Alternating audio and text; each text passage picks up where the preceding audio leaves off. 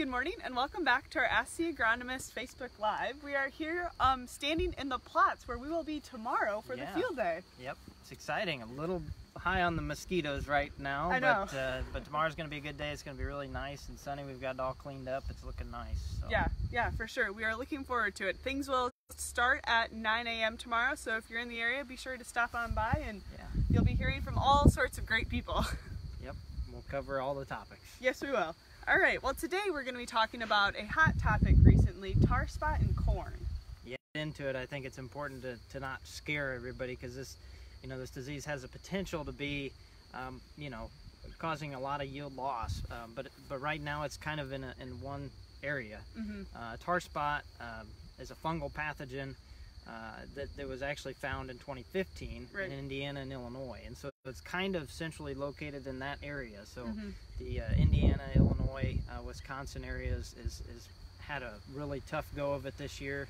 Late in the season, a lot of guys it was showing up on the radar, and then really doing some damage. We've had plants going down and things like that. So that's why we want to bring it up, but we just want to remind everybody that it's kind of centrally located in that area right now. So we'll see as it moves forward in the coming years. Okay, so why this year? Is it especially bad this year? Seems to have a lot more buzz than usual. It's this is something we're going to just kind of go on a whim here. I mean, we don't know a lot about tar spot in general. The fungal pathogens themselves, there's a couple of them. There's actually two that form a complex that came from Central America, actually, and can form a complex and cause significant yield loss. Right now, they don't think that we have that complex, but my guess is with what we've been seeing, once we get all these plant samples and stuff back this year, and guys send those in after the fact, we're going to find out more information. So, there's a lot of things that go into this. The environmental conditions, obviously, have been really. We've had things like they have in Central America, long periods of leaf wetness, cooler, humid conditions, which have been good for grain fill and things like we keep talking about, but maybe give more to this particular disease. And then, there's also the thought that it might be in combination with other, organisms. There's a lot of diseases we have that may be caused, infection starts from another, insect or organism or whatever it may be. Maybe it's something like gray leaf spot or something. Right. Okay, so let's talk about impacts of this. Yeah, sure. So I mean, like I said, the worst thing we've been seeing is really corn going down. I mean, that's where we're at now. I know when this started out, it was really so the symptoms of it, if we back up to the symptoms, tar spot really looks like, tar spot can be in trees too. It's not the same fungal pathogen, but tar spot's just like little specks on the leaf, black specks, and they'll be raised, so you can feel them. And that's one thing we want to make sure guys understand, especially as we talk about this, and hopefully not scare everybody.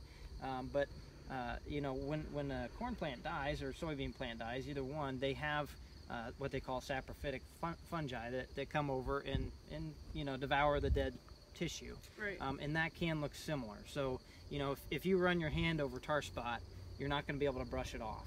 Saprophytic fungi is going to be dusty. Okay. It'll brush off. So make sure that you distinguish that difference.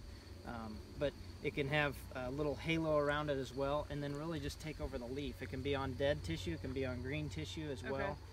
So it's just, like I said, we don't know a lot about it, but it's started out as a cosmetic thing, and now we're really more worried about the yield impacts. Corn going down, obviously that's a could be 100% yield loss if the corn's too far down that you can't pick it up or the ears are dropped. Right. Or other things like just early senescence and stopping some of that grain fill and decreasing test weight, decreasing the amount of nutrients going into that, because that's what's happening when you lose that stock quality.